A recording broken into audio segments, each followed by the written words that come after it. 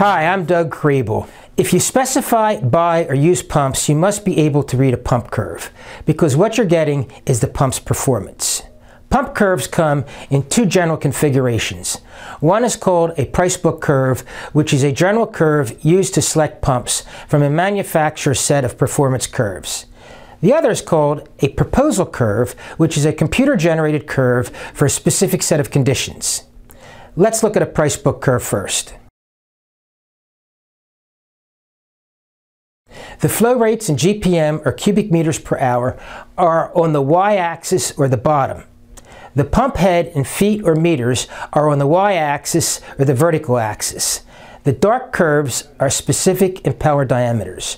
For this pump model, the available impeller diameters vary from a minimum of 8 inches to a maximum of 10 inches. The impeller will be cut by the manufacturer to whatever diameter is needed to meet your conditions of service. Impellers are sometimes referred to as wheels due to their shape. You always read a pump curve from the selected or installed impeller diameter to read the corresponding flow and head. In this case, for a 10-inch impeller at 90 foot, the flow would be 1050 GPM. If the impeller selection is 9 inches at a flow of 950 GPM, the head is 65 feet. If you were selecting a pump of this size, your process conditions were 800 gallon per minute at 90 foot, the impeller diameter would be somewhere between 9.5 and 10 inches, about 9.6 inches.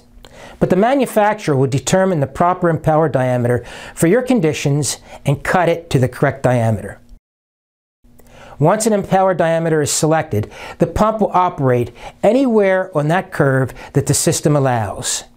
The curve also shows at any given point of flow and head the NPSH required by the pump and the horsepower for pumping a liquid with a specific gravity of 1.0, basically water at normal temperature.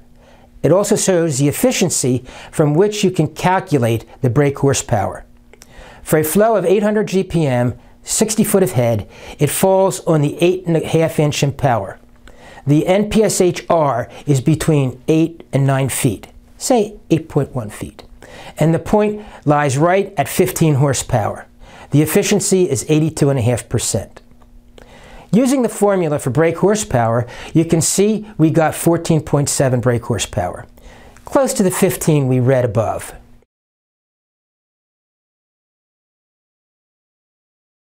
If the same pump with the 8.5-inch impeller is throttled back to a flow of 400 GPM, the head would be 70 foot.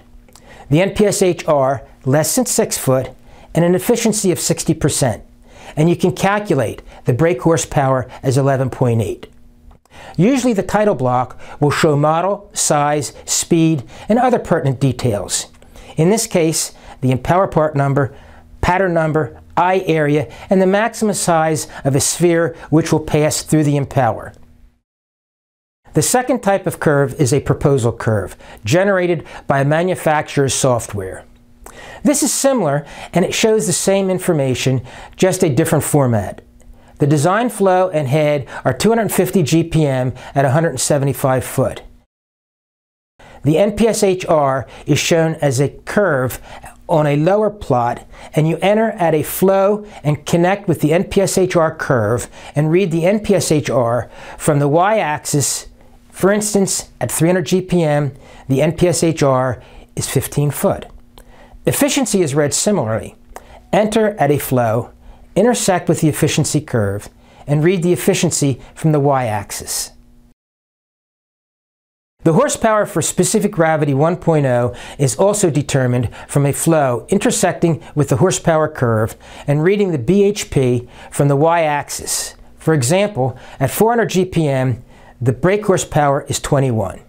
We know this information will help you read pump curves, but if you need help, we're here for you.